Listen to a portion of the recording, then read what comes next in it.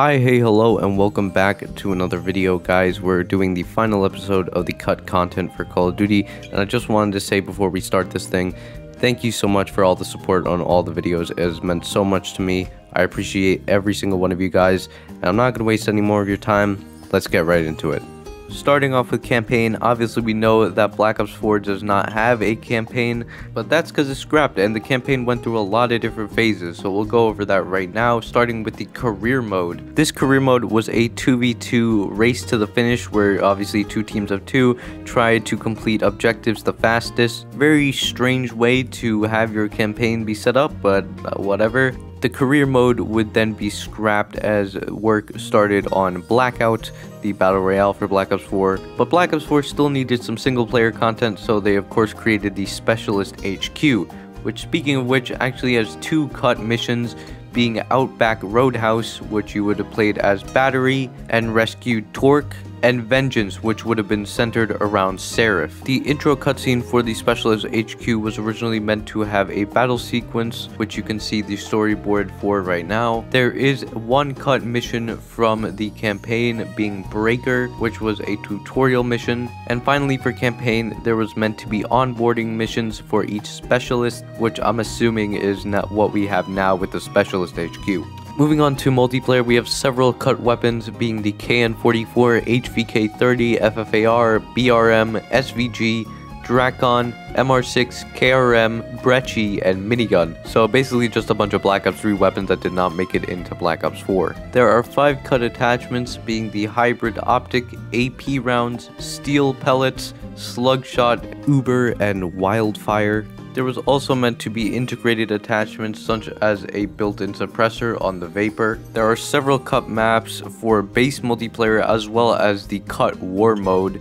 The standard maps being Breakers, Iceberg, Museum, Urban, and Unknown, and the war maps being Tekeze, Valencia, Shipbreakers, and Glacier Dam. Cut game modes for Black Ops 4 include Demolition, Escalation Game, where players would start with a pistol and must gather specialist weapons from the ground, Frontline, where you must eliminate the enemy team, Hostage, Infiltration, where teams take turns attacking and defending power cells, Payload, which is pretty self-explanatory, Stronghold, where teams take turns capturing or defending a singular zone, Uplink from Black Ops 3, and War from COD World War II. There was one cut specialist being Blackjack. Obviously he appears in Black Ops 3 and would have probably worked similar to how he does in Black Ops 3 in Black Ops 4. Similar to games like Overwatch, Black Ops 4's specialists were meant to be separated into different classes, those classes being the Slayer class, where every Slayer specialist would have been able to unlock the Thrust Pack. The specialists included were Blackjack,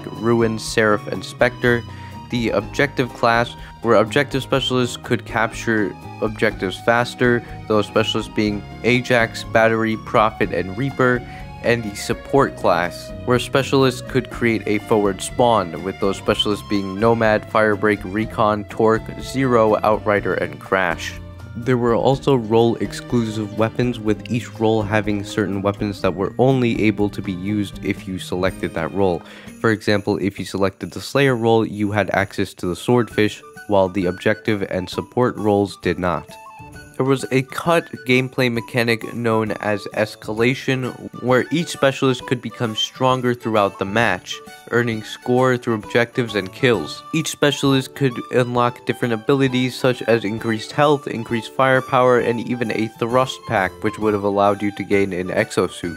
There was a lot of different cut specialist equipment that was scrapped from the game, those being Alarm, Ammo Crate, Arm Blade, Armor Generator, Armor Regen, Breach Launcher, Camera Spike, Claymore, Cleanse, Collapse Grenade, Concussion, Semtex, Def Grenade, Dot Grenade, Field Engineering Kit, Frag Gun, Flashbang, Foam Grenade, Grapple Axe, Hacker Tool, Health Boost, Health Regen Squad, Invulnerability, Jammer, Mini Wraps, Mini Turret, Mute Smoke, Nightingale, Pulse Grenade, Self-Destruct, Shock Charge, Smoke Screen, Sprint Boost, and Team Sprint.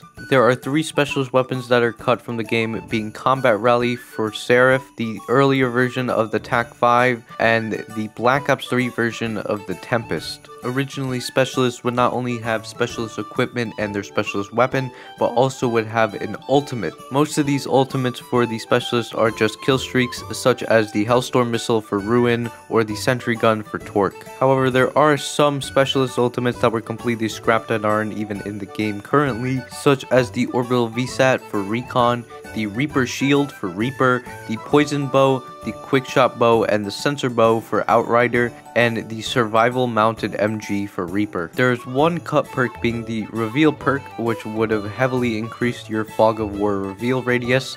This was then replaced by Team Link. There are 4 cut score streaks from the game, being the Power Core, Riot Squad, Tank Robot, and Wraith. There was another cut gameplay mechanic known as Resistances, which would have allowed you to have resistance to certain effects, such as Blind, giving you resistance to visual and audio impairments, Damage, giving you resistance against damage and explosives, Paralyze, resistance against paralyzing and stun debuffs, Radiation, resistance against poison and burning, Shell Shock, resistance against handling distortion and flinch, and Slowed, giving you resistance against slowing and movement hindering effects. There was another gameplay mechanic that was cut from the game known as Traits, which is another passive, and it would have given your specialists positive or negative perks, such as Blackjack having increased reserve ammo or reduced visual flinch. And once again, another passive thing for your specialists, we have specialties being armor regen, armor pickups, double jump, forward spawn, fast interact, and wall run. Some other cut mechanics from the game were sprint slowdown, where if you depleted your stamina meter, you could still run but at a slower speed, so kind of similar to what we have in Black Ops Cold War. Mag dropping, where if you reloaded and still had ammo left in your mag, that ammo would be lost and not go back into your reserve. And a completely different spawn system where you would be able to deploy in either your spawn or on different objectives, such as in domination, maybe spawning on B flag.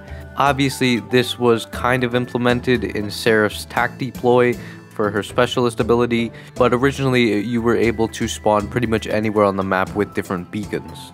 Moving on to Blackout, we have a cut location being the Milovan Hotel, which would have been a finished version of construction site. We have 2 bosses that were meant for the Alcatraz map, being the Avogadro and Brutus, but they were cut from the game. The transit bus would have also made its return in the main Blackout map. There are 3 cut items, being the double jump, which would have obviously allowed you to double jump, Stimulant, which was the perk that allowed you to increase your max health by 100 points, and the TAC-5 for multiplayer. Moving on to zombies, we have several cut zombies maps being Morocco, Russia, Blue, Transit, Buried, and Great War. There's also 2 cut game modes for zombies being Grief and TCM, or Treyarch's Custom Mutations, which was a planned series of game modes that would have offered specialized sets of custom mutations for specific zombies maps. Newton's Cookbook from Black Ops 3 would have returned into Black Ops 4, where you would have been able to craft elixirs and talismans. Of course, we have a cut feature from Black Ops 4 Zombies that everyone knows, Factions, where you could have joined one of 4 factions, those being Bloodfaith, Tempest Novi, Dustborn, and the First Legion. You would have basically been able to unlock exclusive rewards for your faction by completing callings. There is a cut Alpha Omega cutscene that was planned to be made,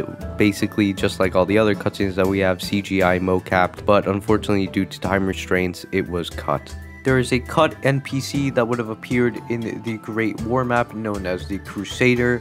There is a cut mini-boss known as the Brute, which was actually reworked into the Megaton in D Machine from Black Ops Cold War. There are 3 cut wonder weapons, being the Amulet Fist, which was then repurposed into the Eye of Apophis melee weapon in multiplayer, the Jet Gun, which would have appeared on Transit, and the Wonderwaff DG2. There are several pieces of equipment that were cut from the game, being Thermite, cluster grenades, shock charges, Molotov, concussion, flashbang, EMP, Tesla coil, and tomahawk. 3 perks were cut, being Juggernog, Speed Cola, and Widow's Wine. 3 elixirs were cut from the game that were actually Gobblegums in Black Ops 3, those being Board Games, Crawl Space, and Respin Cycle. 2 talismans were cut from the game, being Extra Cluster Grenade and Extra Molotov. The Death Machine was meant to be a power-up and would use the model of the Scythe that Reaper has in its multiplayer. And finally, for zombies, every map was meant to have a narrative room, which in the game's code is known as lore room, which would have probably given you, well, lore, and is speculated to be part of a greater super Easter egg. Not only were you able to give your specialist face paint, but you could also give him some fancy hats.